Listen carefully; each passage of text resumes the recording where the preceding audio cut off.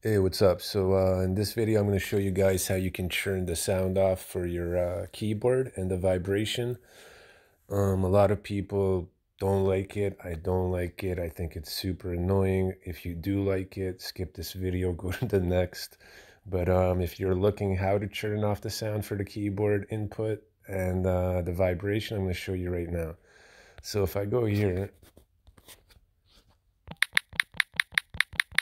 you can hear that. I don't like that. Super annoying. So let's get right into it. What we're going to do is we're going to find the settings icon, which is that little gear that I have at the bottom there. I'm going to click on that.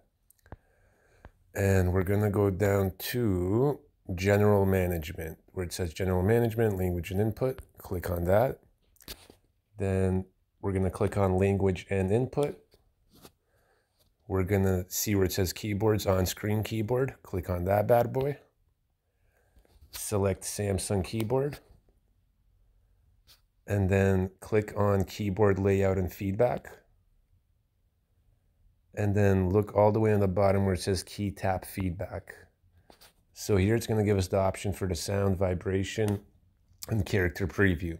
Character preview I'll leave on for right now. I don't really care about that, but I don't want any sound or vibration when I'm typing. So simply just turn the sound off, turn the vibration off, and that's it. That's how you do it.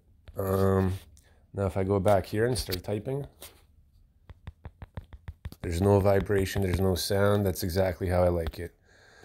One thing to note is I'm doing this on the Samsung S10 Plus. I'm not sure about other models, how it's going to be on other models, but I'm assuming if it's an Android, it's going to be the same steps or process.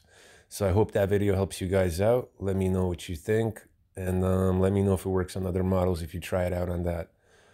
Also, make sure to subscribe and check out some of the other videos on the channel, and I'll catch you guys next time. All right, peace.